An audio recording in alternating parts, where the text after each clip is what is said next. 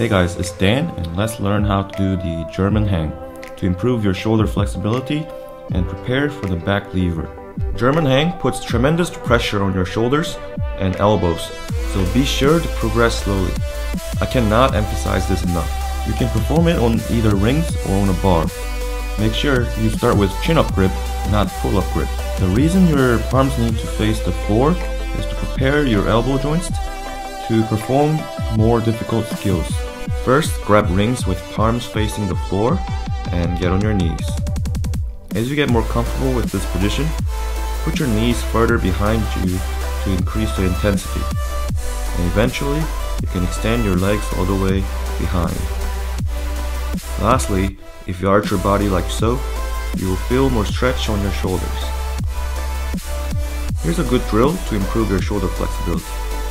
Without bending your arms, try to imitate what I'm doing, as slow as possible.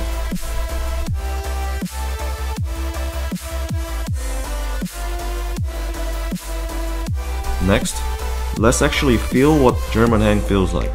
Do a inverted hang and roll backwards, and land on your feet. Repeat a few times to get used to this position.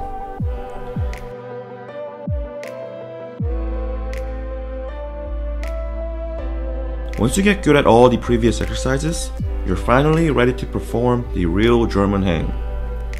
Tuck your knees and perform the tuck German hang. Once you get good at that, perform extended German hang like so.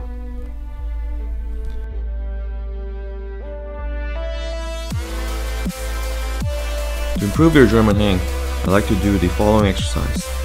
From inverted hang, go into a German hang and pull yourself up. Repeat a few times.